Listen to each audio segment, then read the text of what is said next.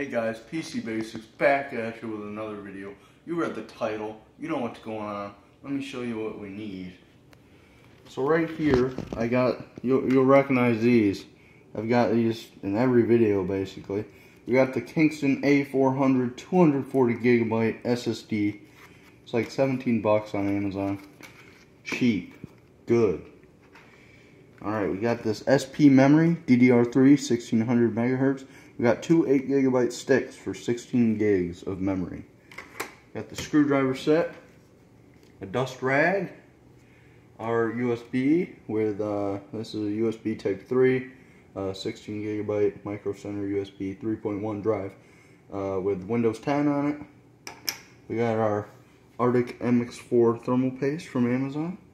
And then here we got two little things for, we got the surface purifier for thermal paste and the surface thermal paste remover. And then, lastly, we just got our regular electronic spray dust can thing. So, come around this way, cameraman, watch the cords on the ground. Here we have, make sure they can see the screen, Intel Core 2 Duo E7500. We got the 8 gigs of RAM, and we have a 231 to probably 250 gigabyte 7200 RPM drive. It's a disc, or a spinning disc. And then let me show you, I ran Cinebench. Here is our single core score, 350 points right here. And for our multi-core, we had 734. So we're going to upgrade this bad boy after cleaning it. And you shut it down. We're going to make this thing a fast machine. And by fast, I mean quicker than it was, not fast. Yeah. We got our cleaning supplies. I probably should have grabbed like a wipe to wipe it off with, because I don't have any eucalyptus oil. Alright. Hey, look what I found there.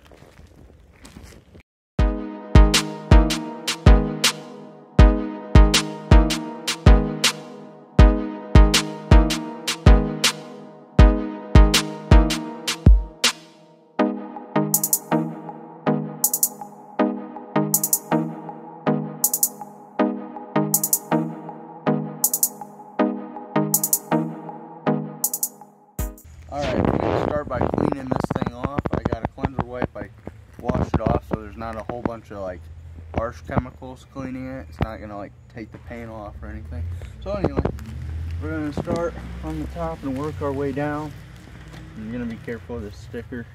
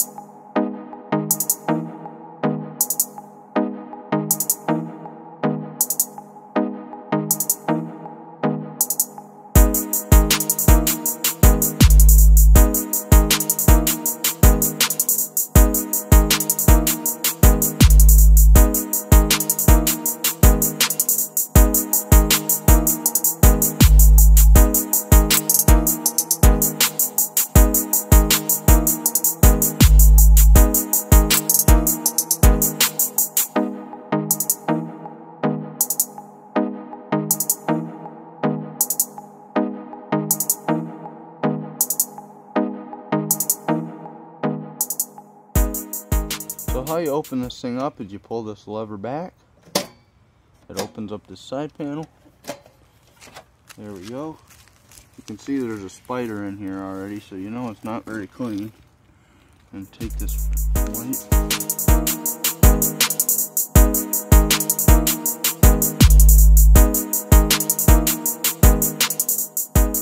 Alright, so we cleaned the outside pretty well, I guess. It's not the best job ever, but it was just real quick. Now we're going to spray it out. Should probably grab my screwdrivers, because this filter, or this cover, that actually vents the CPU heat, is screwed down, and I have to blow that out, but I'll probably do that in a second.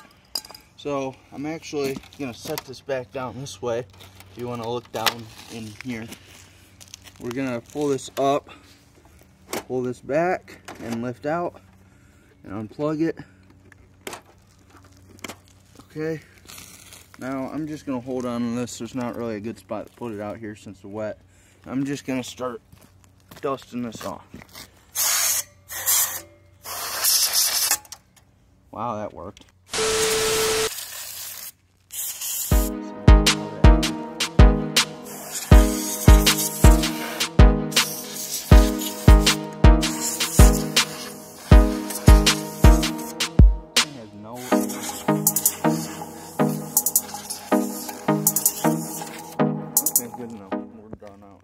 Alright, now that we're back inside, we got the PC dusted out and wiped off.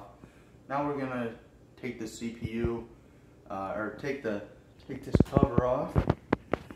We're going to take the CPU out, clean it off, put some new thermal paste on it, and we're going to start doing some upgrades. Okay, so first of all, gotta get this screw.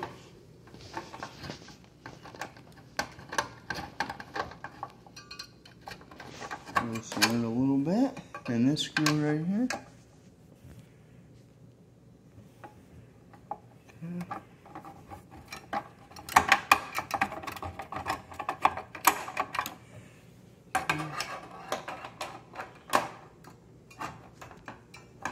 This one's tight.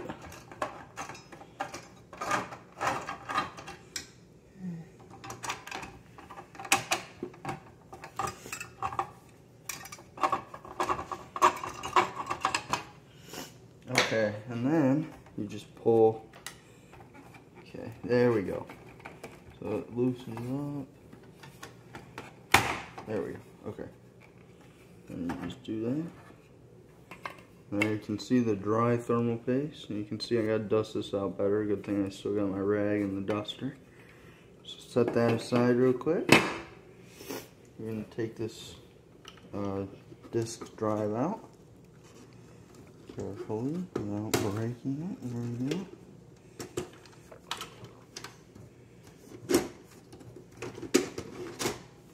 Set this to the side. Okay. So now you can see we have a pretty open or exposed computer. We're going to take the CPU out by pushing down on that and pulling to the side. And that will release it. And then you can pick up here. And there we are. There's the CPU. So again, this is a Core 2 Duo. Gotta figure out how to pick this up without dropping it. There we go. Okay, and we're going to start by cleaning this. So with this thermal paste remover. Napkin. It's not exactly the right way to do it, but there's not much choice. So just going to do that. Let it sit for a minute, spread it around as much as I can. And you can see the thermal paste is already starting to come off. We're going to do that. Okay. Now, without making too much of a mess, just rinse off it.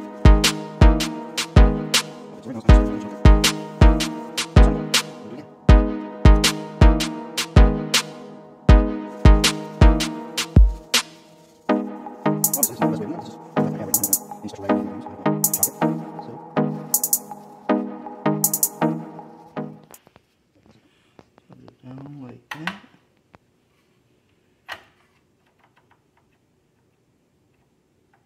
It doesn't seem.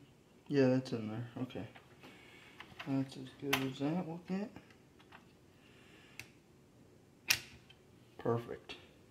Now we're going to clean this off.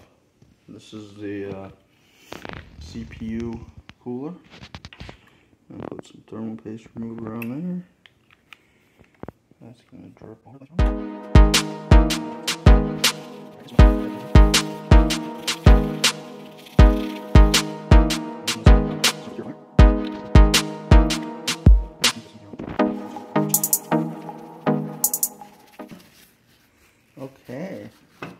quite a bit better.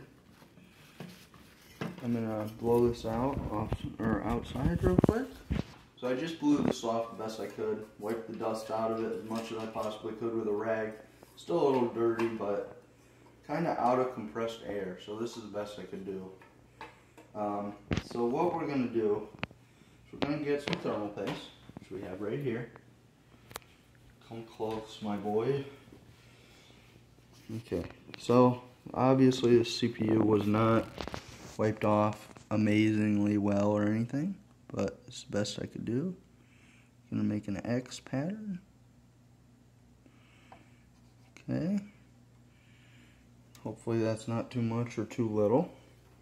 Looks like a good amount to me. Got some of this on the outside. We'll just put it on the rag. It's fine. Okay. So, now we can drop this cooler back in. But I think before I do that, I'm going to upgrade the RAM and the hard drive. So, we'll start by taking... Also, this cable's in the way because it just goes to this USB and SD card and all that. So, can you see okay? Yeah. Okay, well, maybe we'll turn it this way so you can see just a little better, you know? Okay. So, we're going to start by undoing this memory. Take that out. Here's our 4 GB stick. This is DDR3. Wow, I'm shaking a lot. DDR3 at, oh wow, it's not even 1600 megahertz. So we're getting faster RAM and more RAM. Okay. And this one, same thing. There we go. So as you can see here, we got our SP RAM out of the package. You can see it's got the pinhole in the same spot. If I move it over, look at this one. Pinhole in the same spot. So, we're going to drop this in here. These are 8 GB sticks, as I said previously. Just going to carefully do this. So, just drop it in these pins. There we are. And then we push down. Possibly. Yeesh. Didn't even go in all the way.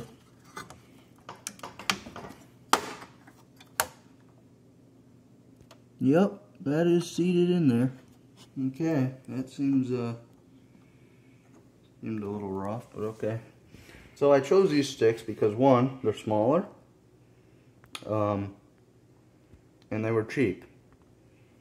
And you know I like spending as little as possible when upgrading.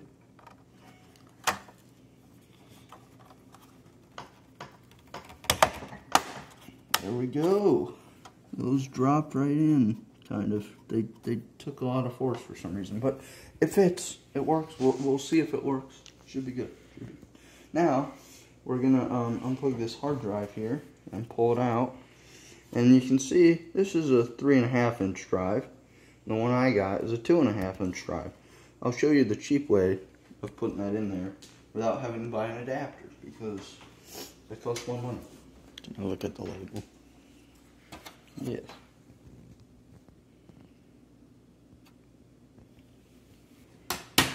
Okay, that's one unplugged. We're gonna unplug this one as easy as possible. Yeah, that's me just being rough on things, you know. Okay, so I assume this comes out the same way, maybe?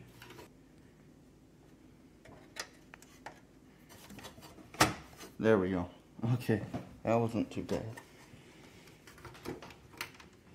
Now what? Oh, the cable's in the way. Whoops. And then, this comes right up like so.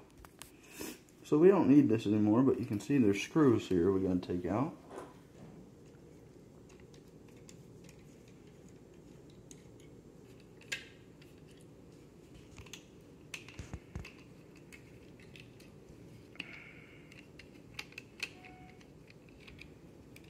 Be gentle, okay.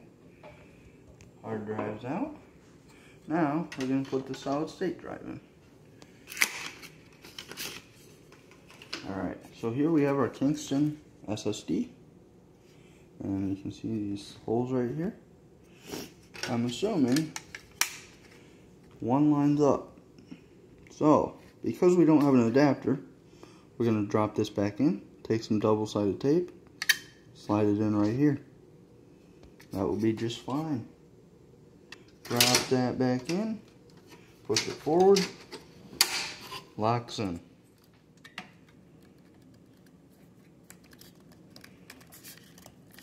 As you can see, I got dust on my hands because I'm getting it on there. Okay. Now we just gotta line that up. Okay, good to go. Alright, so here I got some double-sided tape from out in the garage. We're just gonna stick it on like so. Okay, and then if I had any fingernails, it's pretty easier. You just pull this red seal off. Alright, we got it. Now, we just stick it on here. And that can come off pretty easily if it needs to come off, but it won't come off just from transporting the computer around, which is what we want. So I'm just going to put some light pressure on this. I don't want to push too hard because I don't want to destroy the board in there.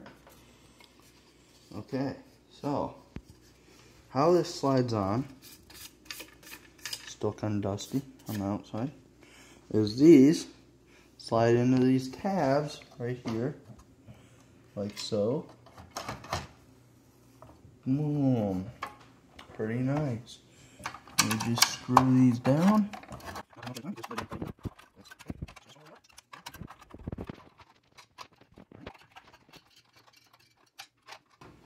Alright.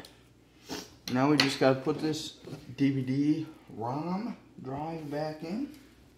This is a... Who made this? It's a model DH16D5S. Made in 2011. Pretty old. Okay. Slot. I'm in the way, aren't I?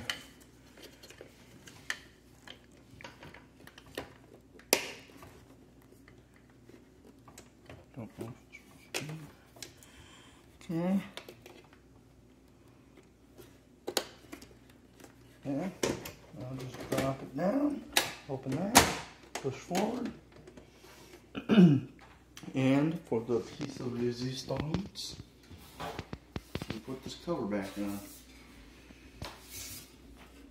I believe it goes this way. Yep. Okay, now you can see we have power in there, making a weird buzzing noise. Oh, it's because it's turned on already. What's going on? Why is it doing that?